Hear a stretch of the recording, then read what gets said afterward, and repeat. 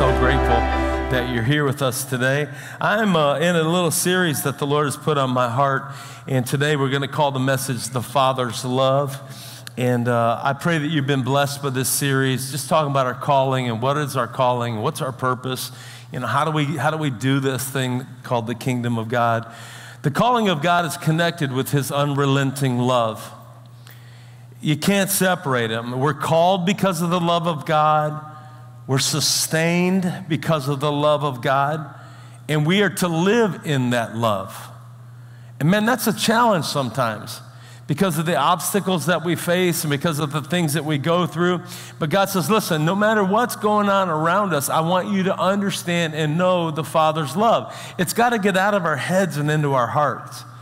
See, we know that simple truth, God is love, but man, we got to move it out of our heads and into our hearts, and we're to live in that. We're not to start out in God's love and then end up doing everything out of duty and obligation.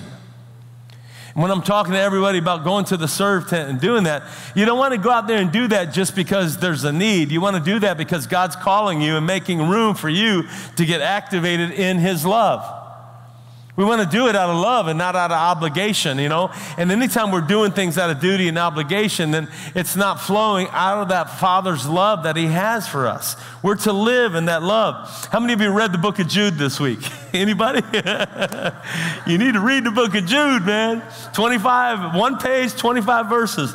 Go with me to Jude chapter 1 and verse number 1. I'm reading to you out of the New King James Bible, and I pray that whatever translation you're reading out of, that you'll be able to follow along and take notes, all right? Jude chapter 1, verse number 1. This letter is from Jude, a servant of Jesus Christ and a brother of James. I'm writing to you all who are called to live in the love of God. Man, listen now. We are all called to live in the love of God and in the care of Jesus Christ. This message that Jude is writing, he's talking to the church and he's saying, listen, I want you to understand you're called to live in the love of God and in the care of Jesus Christ. This is the key, living in the love of God because of the care of Jesus Christ.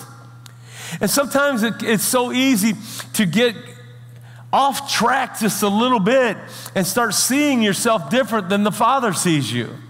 Here's the thing, the relationship God created for you is this. You were created to be his son and daughter. He wasn't looking for servants. He wasn't looking for warriors. Come on, he wasn't looking for any of that. He said, I'm calling you to become a son or a daughter. You are called to be loved. And man, the enemy wants to put darkness in there and fear in there and hate in there and anger in there. And it's like, man, that's not who we're called to be. This kingdom that we live in is a kingdom of love. Yes, there are times when we have to take a stand and we have to stand up for what's right. And we gotta fight the fight of faith. But let me tell you something, everything comes from a place of love, not a place of anger. Come on, you're not God's worker or God's soldier.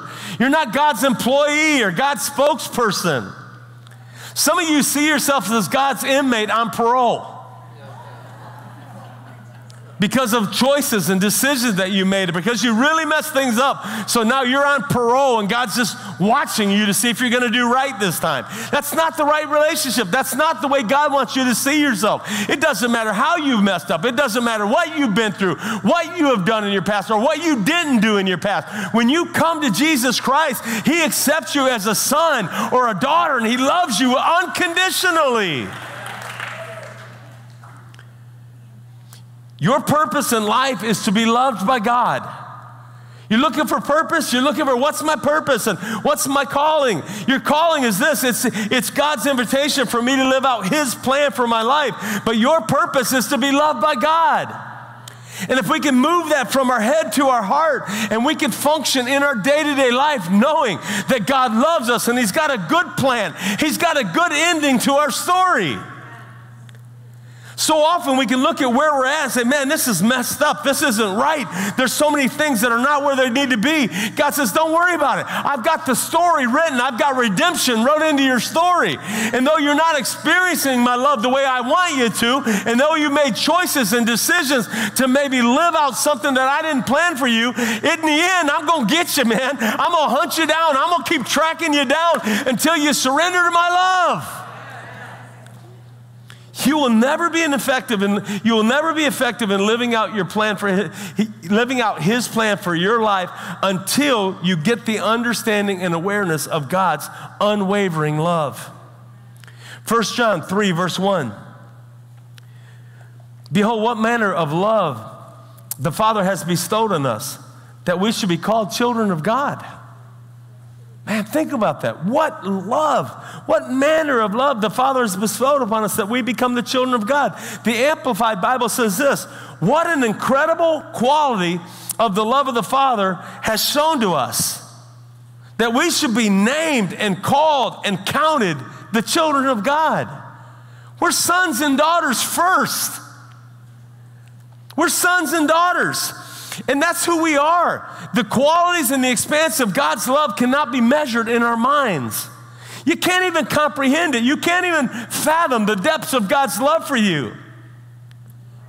You can pray every week, seek God, come to church every week. You can even go to seminary and get a biblical degree, but you're still not going to totally understand the depths of God's love.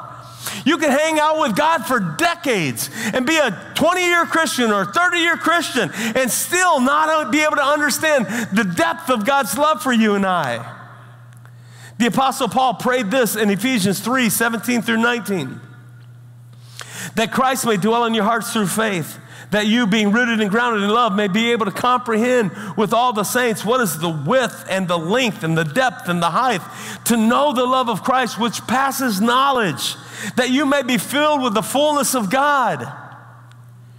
Man, this is the heart of the Father for us as children of God, as sons and daughters, that you can somehow grasp it and understand that even when you mess up, even at your worst day, even when things aren't going the way you thought they would, that the Heavenly Father is still looking at you with a smile and He's calling you to His love. I guess the best way to understand God's love is through parenting.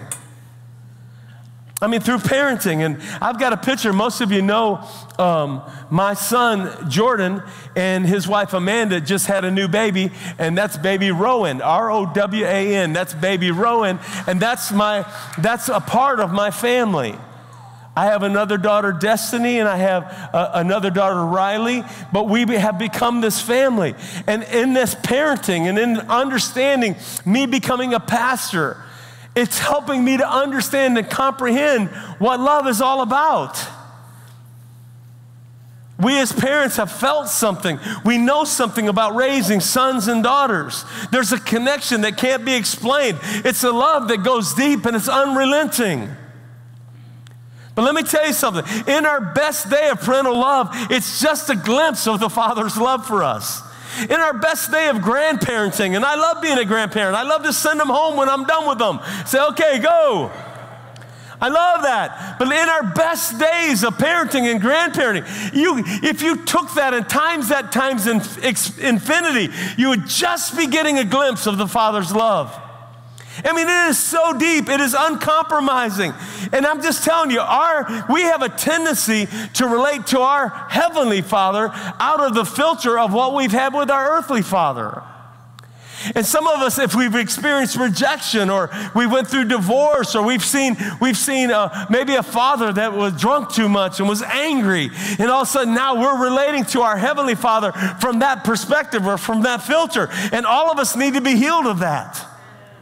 Right? We need God's love to come in and overpower those feelings and say, even if you had a great dad and your dad was there for you and he loved God with all of his heart and he loved your mom with all of his heart, and maybe he was a good dad, went to all your baseball games, I think that's amazing. But let me just tell you, his love, the Father's love, is so much greater than our love.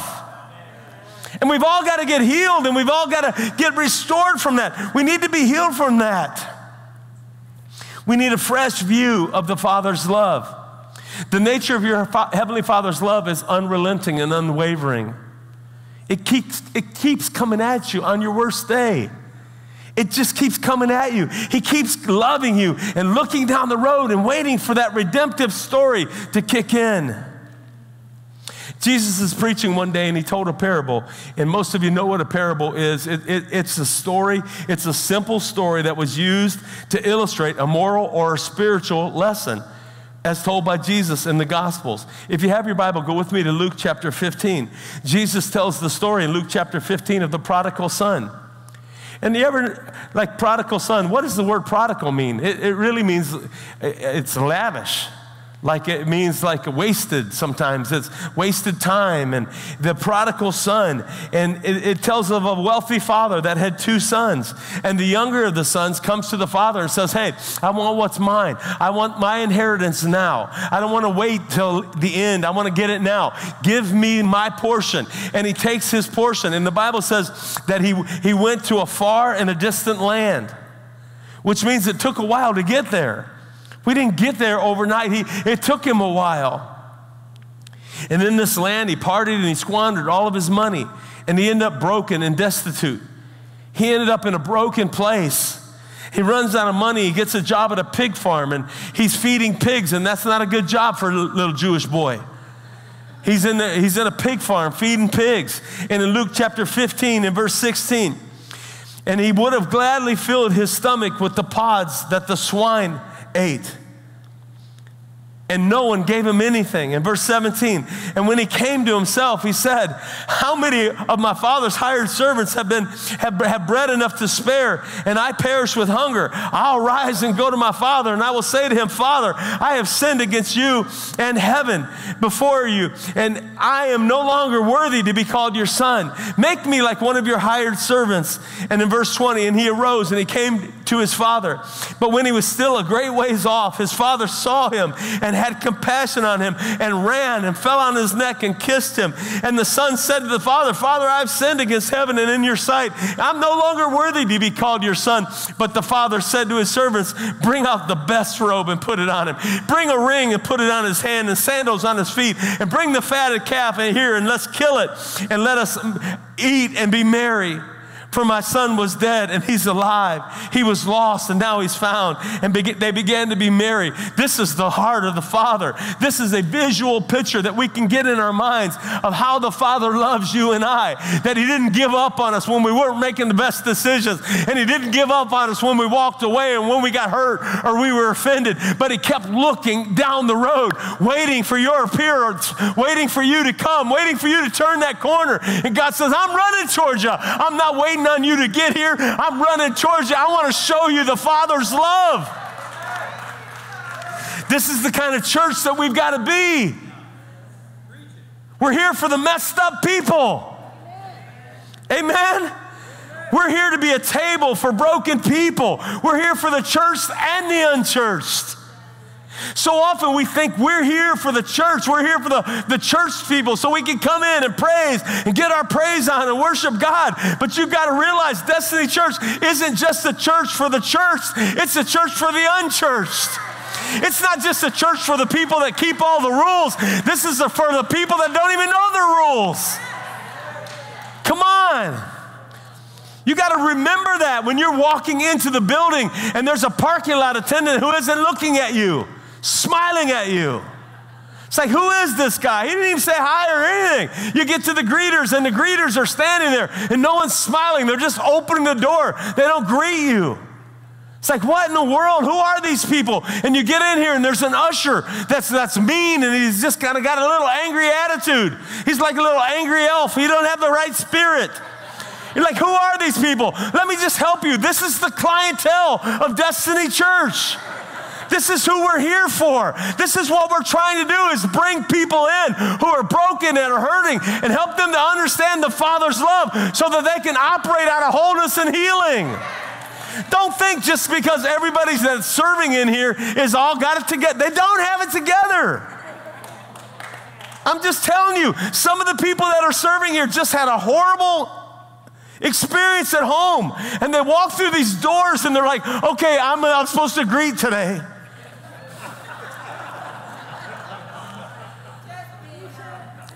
Come on. We think everybody, oh, he's an usher, so he might be good to go out with. No, he may be a jerk.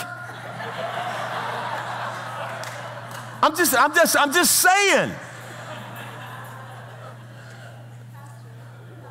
Now, if it's part of our pastoral staff or our staff, we may have some issues if you're experiencing that.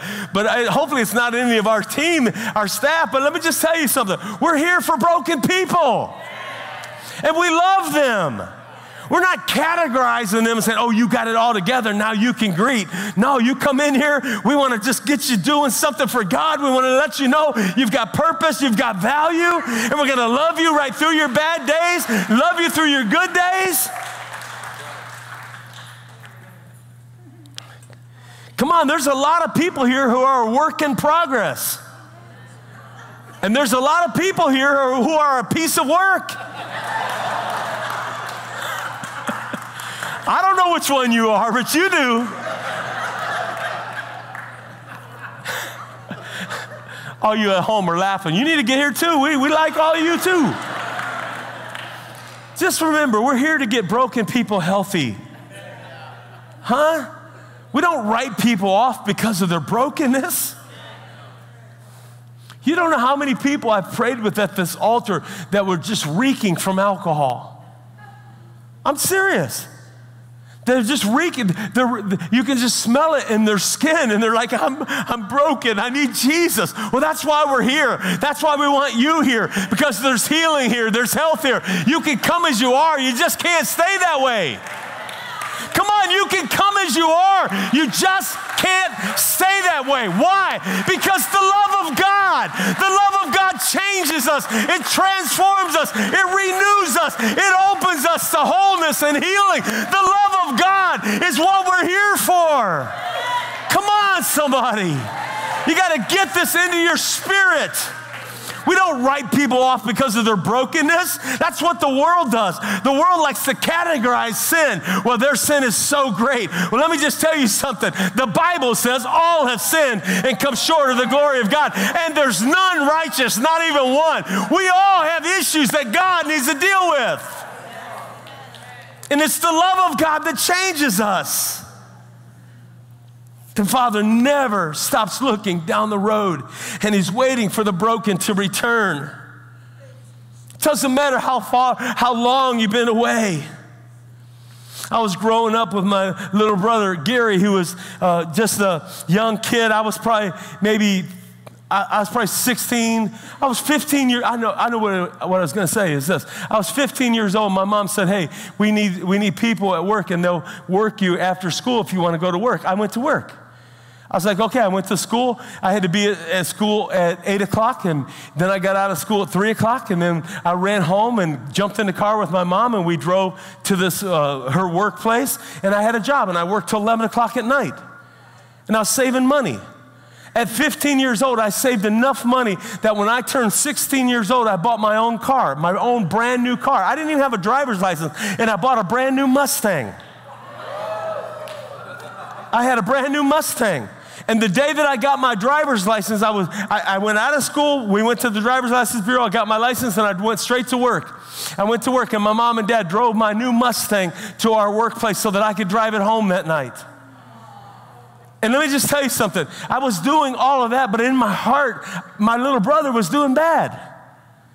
He's like 12 years old, man, hanging out with the wrong people. He's drinking all the time. He's partying. He would come home, and then when mom and dad would go to sleep, he would get up and leave and stay out all night long. But my mother demonstrated the Father's love. She kept loving him. And I was a little bit like the other son. Like, Mom, why do you keep blessing him when he isn't living right?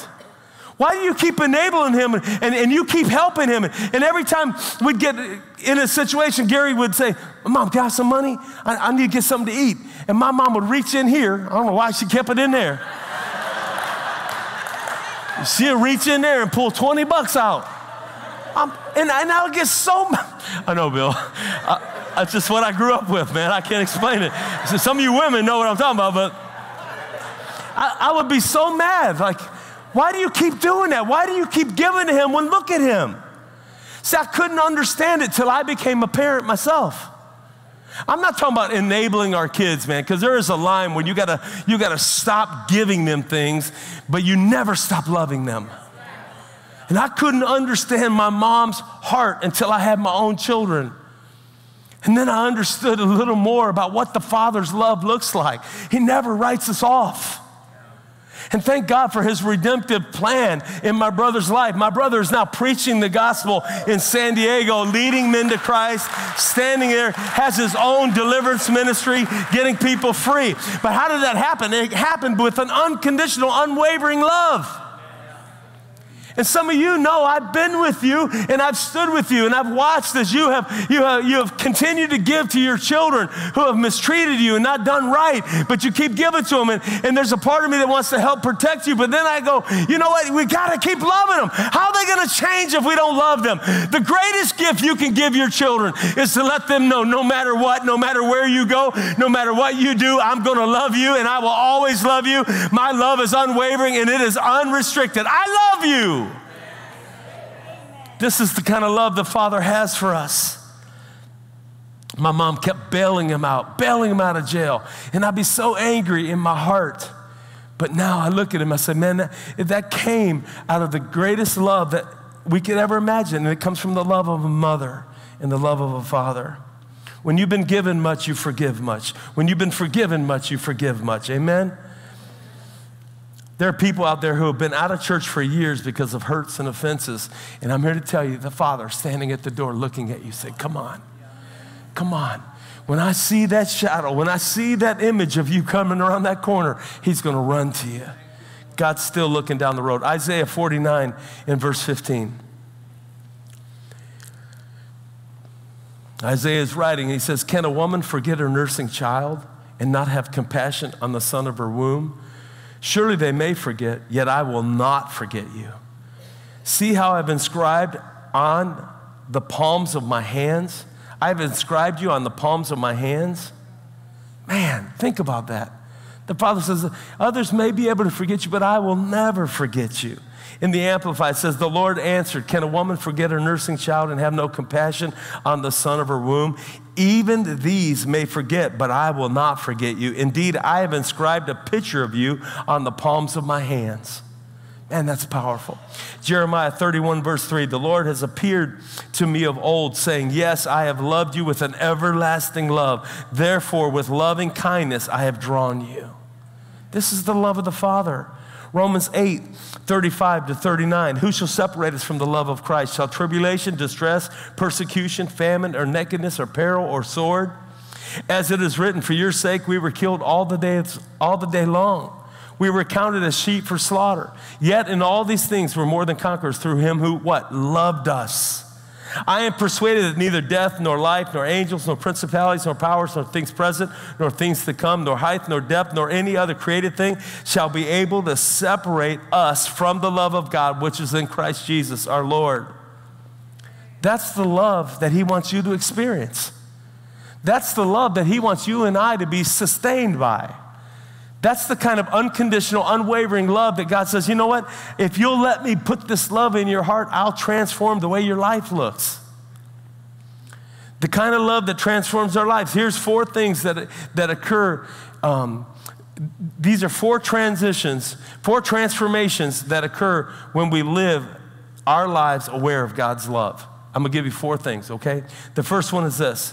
When I am aware of God's love in my life, I feel accepted rather than ashamed. This is important. You're going to feel accepted rather than being ashamed. Most of us lived with areas of shame and guilt and regret in our life. Anybody else got any regret in your life? I mean, I've got regret. I wish I would have did this differently. I wish I would have said that differently.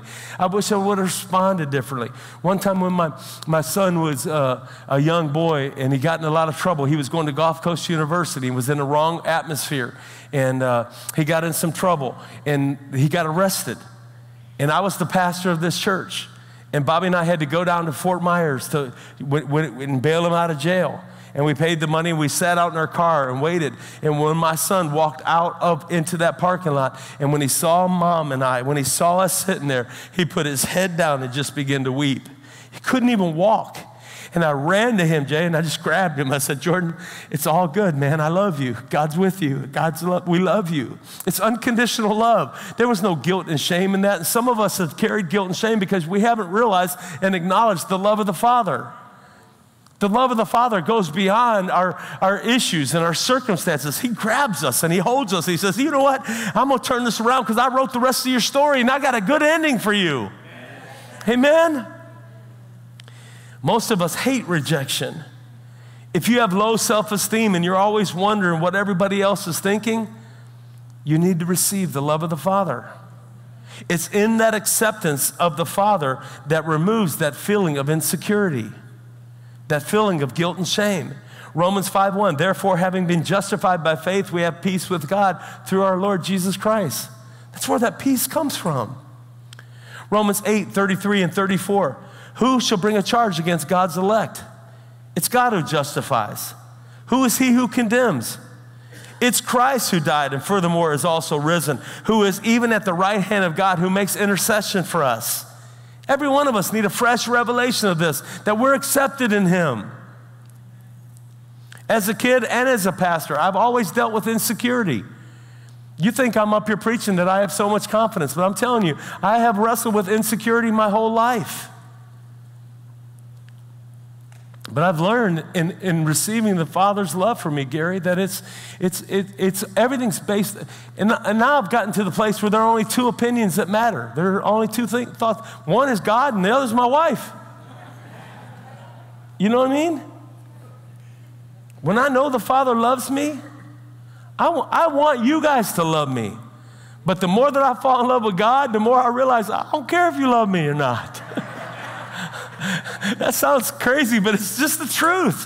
When you begin to walk in the Father's love and you know that he has accepted you, no matter what, even if I say something stupid from the pulpit, I don't get do-overs.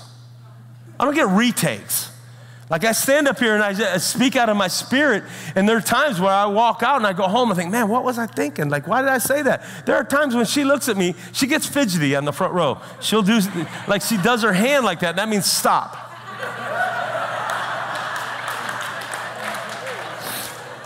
Okay, I got it. You know? But when I know the Father loves me, that I don't have to be perfect.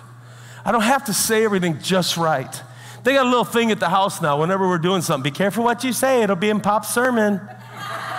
Careful, you'll be in Pop's sermon. I got mugs that say it. Watch what you say. It'll be in one of his sermons. They buy me shirts. I want you to love me, but as long as I know that he loves me, if you don't love me, just have a good lunch after church. I'm good. And you need to get there too. You need to know God's love for you. Amen? When I live aware of God's love, number two, I'm bold in bringing my needs to God. This is important because when you know your Heavenly Father loves you, you can go boldly to his throne and ask. In Romans chapter 8, verses 14, 15, for as many are led by the Spirit of God, they're the sons of God. You did not receive the spirit of bondage unto fear, but you received the spirit of adoption, whereby we cry out, Abba, Father. Romans 16, verse 17, the Spirit himself bears witness with our spirit that we are the children of God. And if children, then heirs, and heirs of God, and joint heirs with Christ, if indeed we suffer with him, that we may be also glorified together. Listen, I don't know about your kids, but my kids don't come to me and say, oh, my most kind, gracious Heavenly Father, after service, would you take us down to thy restaurant and buy us lunch? They don't say that. Huh? They don't say, almighty provider of finances, would you help us with our rent this month? No. They come and say, Dad, Pop, I need money. I need help.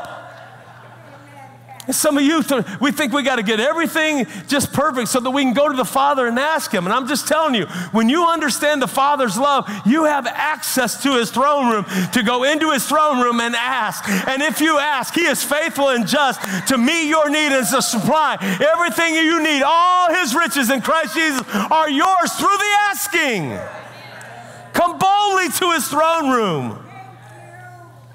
Hebrews 4, verse 16, let us therefore come boldly to the throne of grace that we may obtain mercy and find grace to help in a time of need. Number 3, when you understand that love of God, it gives you a transformation in your life, and you have peace when it doesn't make sense. This is important. I have peace when life doesn't make sense. That's when the transformation occurs. It's all of us go through times in our lives when we don't understand what's going on and why it's going on.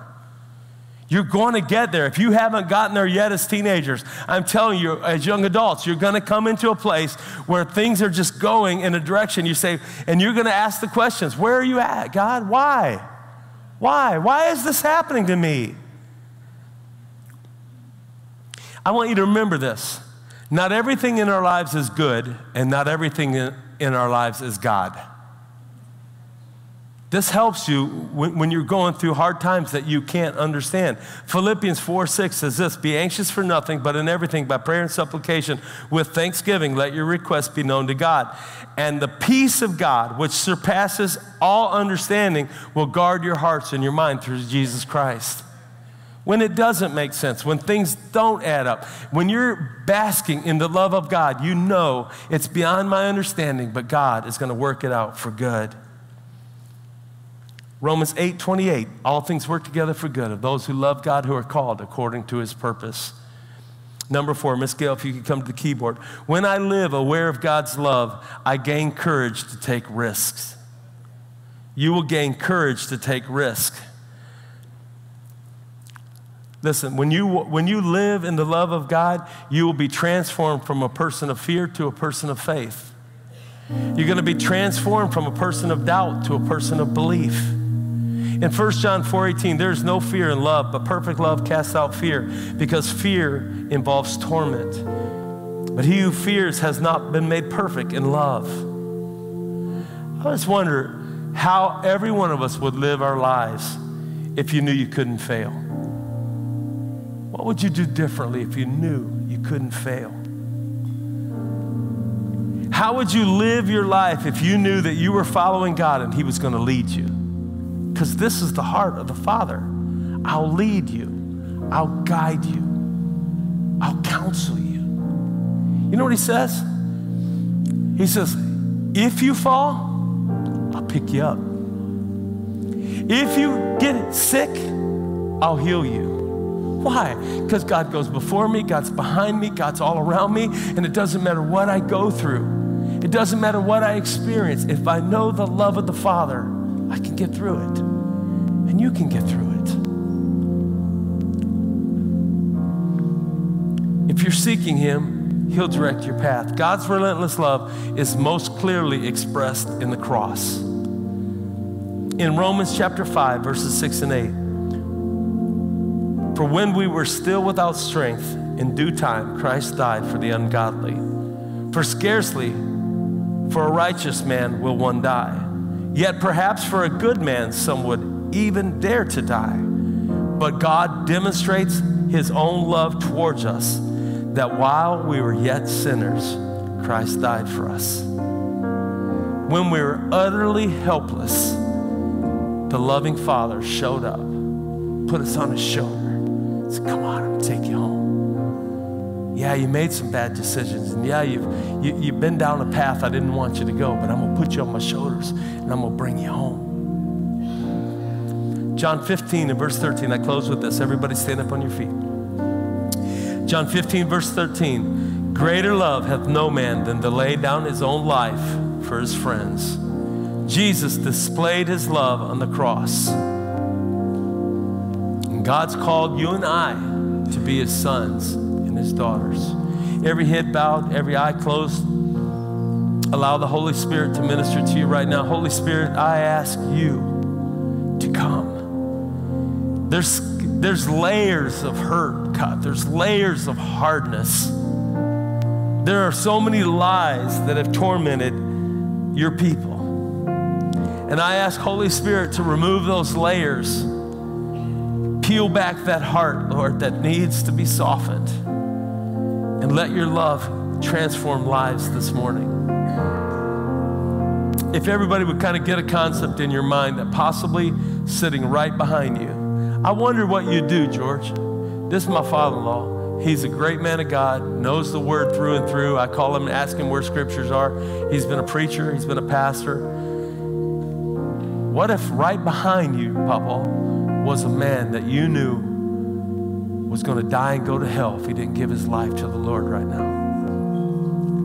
How would it impact our lives to think, Bill, you're an evangelist, you travel all over the country, but what if, and I know Alyssa loves the Lord and she's a great warrior, but what if Alyssa was standing 2 feet away from you and did not know Jesus, and that God was going to call? In the first service today, I prayed with a young girl named Rachel. She's 15. She's part of our church body here. She was best friends with the 15-year-old girl that just got killed. And I said, Rachel, are you doing okay?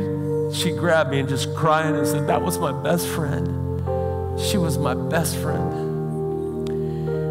I want everybody to pray like the person right beside you or behind you doesn't have a relationship with Jesus Christ. And I want you to pray that God would speak to their heart and they would get the boldness to come out of their seat and come stand before this congregation and stand before God and say, God, here I am. I'm broken. Here I am. I need Jesus. I want you to pray like the person right around you is that person. The Bible tells us that tomorrow is promised to no man. It's appointed unto every man once to die and then the judgment. We don't know what tomorrow holds, but I speak to your heart right now and I say, man, you're a son. You're a daughter. Your Heavenly Father wants to hold you. He wants to bring healing to your heart. He wants to wash you and cleanse you and just let you know that He's provided an ending to your story that's good. And the devil's marked you with lies and decisions and bad choices. And God says, you know what, today, why don't you just give me your life again? Why don't you just trust me with your future? If you were to die today, do you know for sure you'd go to heaven? And I'm going to speak to my Christian kids right now. I'm going to speak to the Christian teenagers in here that love God, but you're not living right. You're not living right. And you think you got lots of time. And you can't live this fake life with God where you just show up and worship God because you got good Christian friends, but your heart is hardened and sin's got a hold of your life. You can't control your flesh. You can't control your heart. And God says, you know what? You got to give it to me. Give it to me. I'll wash you. I'll cleanse you. I'll renew your mind. All over the house, from the front to the back, if the Holy Spirit's dealing with you about your condition with Him, your spiritual condition with Him, you're not where you need to be with God, and you know it. On the count of 3, just lift those hands boldly to the Lord and say, God, I stand before you in honesty. I need you. I need you. I need healing. I need wholeness. Come on, if you're a broken man or woman in this room and you need God's love to be poured on you in a special way, I want you to respond by lifting your hands to the Lord and let the Holy Spirit minister to you right now. 1, 2, 3, just lift your hands all